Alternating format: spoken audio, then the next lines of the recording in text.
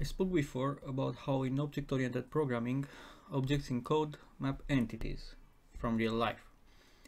These objects map their feature and current status in properties and state. They take their internal actions in private methods. They take their external interactions in public methods. When working with frameworks and ORMs, the object that has properties and state comes from the database. Frameworks and ORMs warn you that you shouldn't encapsulate behavior in these objects. They should be as dumb as possible and just map the table from the relational databases or document from non-relational ones. Because of the way frameworks and ORMs work, there is no point fighting this, and you have to accept that these objects will be dumb. By dumb, I mean they don't have any behavior, they don't have any functional logic, they just can't do things. For example, a real-life dog does things. Let's say he plays with a toy. A dog object from object-oriented programming also does things. He plays with a toy using a public method playWithToy. A dog from the database knows when he played the last time, but he can't play. The service plays for him. In frameworks, you naturally put the behavior in services that are singletons. But a contradiction arises here.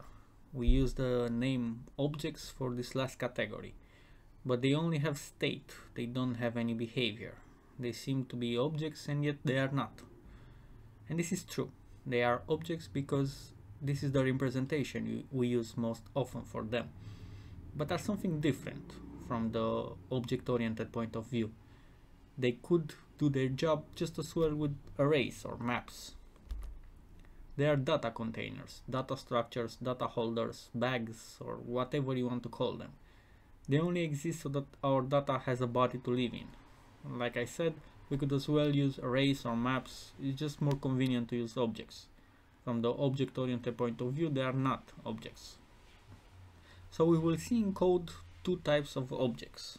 There is the classic object from object-oriented programming. Inside such an object, you should avoid writing getters and setters. You should encapsulate your state and only expose what you really have to. You should use tell-don't-ask to get things done with objects. We will discuss tell-don't-ask in a later episode. Getters and setters also attract coupling. This is because a lot of objects will know the internals of your object, things that maybe they should not know. That is because they can find out everything about it using getters, and they can change its state in any way they want using setters.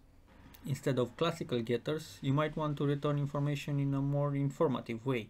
For instance, instead of get last time dog played, you can have something like is happy. This might not be one parameter.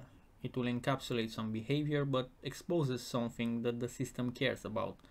Other objects don't need to know about your object internal mechanisms. They don't need to know that you have a last time dog played property. What they really care about is if you are happy or not. Besides reducing coupling, it is also easier to refactor. You decide you should store your playtime in some other way, no problem. The isHappy method will still work, so the external system will not change or need to know something changed. You will only be touching your own class because your state is encapsulated. The second type of objects are the data structure classes or data holders. These are objects that hold data. For example, objects holding a row from a database, objects that map a JSON, or data transfer objects. This type of objects are the opposite of traditional objects. They should have all their state exposed and they shouldn't encapsulate anything. At most, they should have methods for providing their data more convenient, like get full name besides get first name and get last name. I know developers that leave this kind of objects without setters and getters and just have their properties public. I've tried this for a while and didn't find any major problems with it. So, don't be confused the next time you see a data object and feel like encapsulation and entity behaviors are missing. Remember this distinction about real objects versus data objects.